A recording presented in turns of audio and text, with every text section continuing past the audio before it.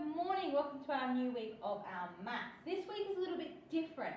So we've got an investigation for maths. So if you think about when you try to go on a detective trail, you might find different clues, and at the end you have to put all the clues together to find out the answer. That's what we're going to do this week. Now, you might not want to do that. You might not want to do the investigation. So we've got, first activity is just some things for you to do. Second is the investigation. So if you want to do both, you can. If you want to just do one, that's okay as well. So we're looking at day one is our more and less than. So remember thinking about how do we get more than, how do we get less than. Day two is our equal coin amount. So looking at our money again, so thinking about how much do we have. Day three, halves and quarters. We should be really good at our halves and quarters now. Day four, days of the week. And our day five, looking at patterns, which we've already looked at before.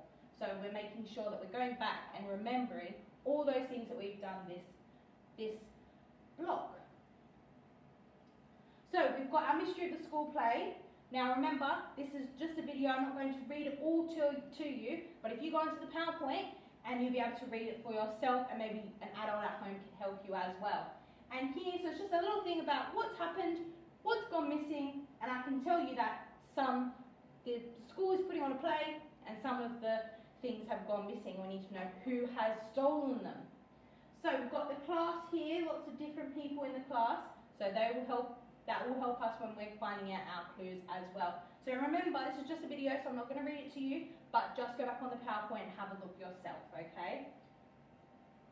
Now, for clue number one, day one, so it's clue number one. We're finding one more and one less.